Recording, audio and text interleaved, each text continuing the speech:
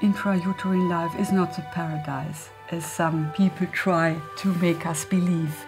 This substance feels every little feeling that the mother feels. This is something that we're just beginning to explore gene by gene. Human beings are affected by the environment as soon as they have an environment. And that means as soon as we're implanted in the womb. I was thinking to myself, just breathe, just breathe, just breathe.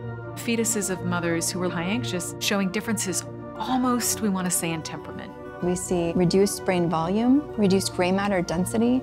People are conceiving, carrying, and birthing children under increasingly stressed conditions. My grandmother had undiagnosed depression, which then contributed to my mother's stress level as well. And how that got transmitted to me and how I was going to transmit that to the next generation. When we see dysfunction in people, we're actually seeing the imprint of that early experience. An adult trauma is really a fetal trauma. And this has been the missing piece, the foundation for our whole life.